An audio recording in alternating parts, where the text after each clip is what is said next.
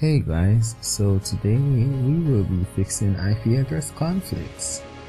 Yeah, so the first thing that you need to do is go into the search bar.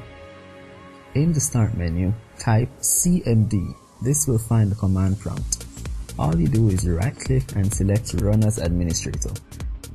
And then when it comes up, you type ipconfig space /flushdns.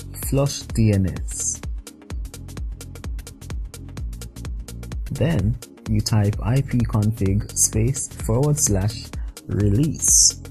Now this discards your old IP address and sets you up to get a new one.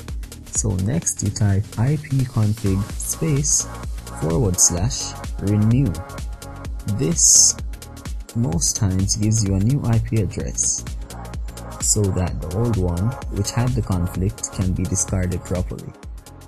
And then to see the settings that have just changed, you may type ipconfig space /all.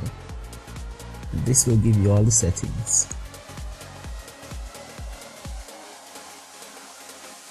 So remember to like, share, subscribe, follow me on social media, or if you want to, you can view our last episode.